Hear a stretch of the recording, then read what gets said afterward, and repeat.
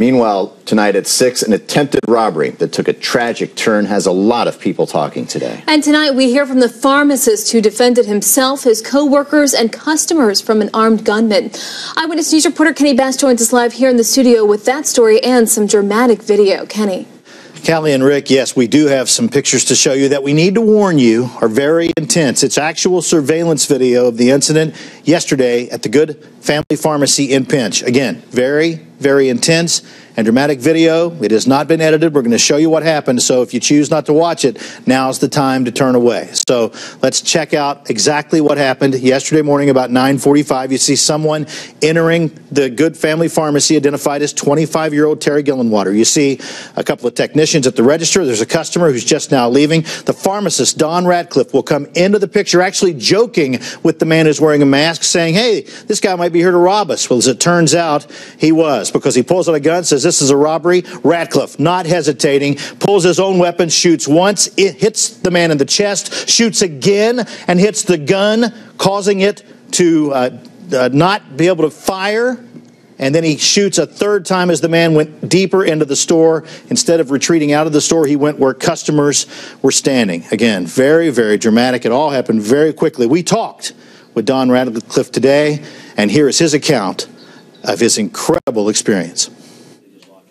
A day after stopping an attempted armed robbery, Don Radcliffe is back on the job at the Good Family Pharmacy in Pinch. Radcliffe shot and killed a man who had pulled a gun with the store full of workers and customers. He's still dealing with what happened, but says he's found comfort from the pages of a daily devotional he reads each morning. Thursday, February 19th, John 10, 7-18, a thief comes only to steal and to kill and to destroy.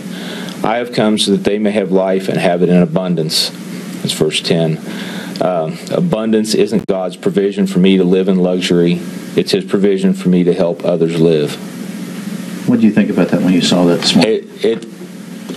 So many times when I read this daily devotional, it's exactly what I need to hear. And today it was what I needed to hear. 8 people were in the store when the armed man entered. Radcliffe's wife, Dixie, says while she's sad about the gunman's death, she knows Don had no choice. I think exactly what he said, that God was with him. He was with everybody that was in here. He did what he had to do to protect him, to protect all of the workers. And I'm very thankful that everybody went home last night. Everybody. Radcliffe says he takes no joy in what happened and doesn't consider himself a hero. He was just working when something occurred which he could not avoid. I'm glad, that God put me in a situation that I was able to do what I did. That, I have no other words other than to thank God. I did what I thought I had to do.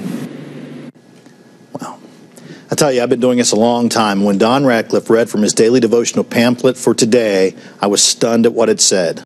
It's either coincidence or it's not. I leave that up to you to decide. Additionally, the man who died in that incident, as we told you, has been identified as 25-year-old Terry Gillenwater of Quick. Reporting live here in the studio, Kenny Bass, Eyewitness News.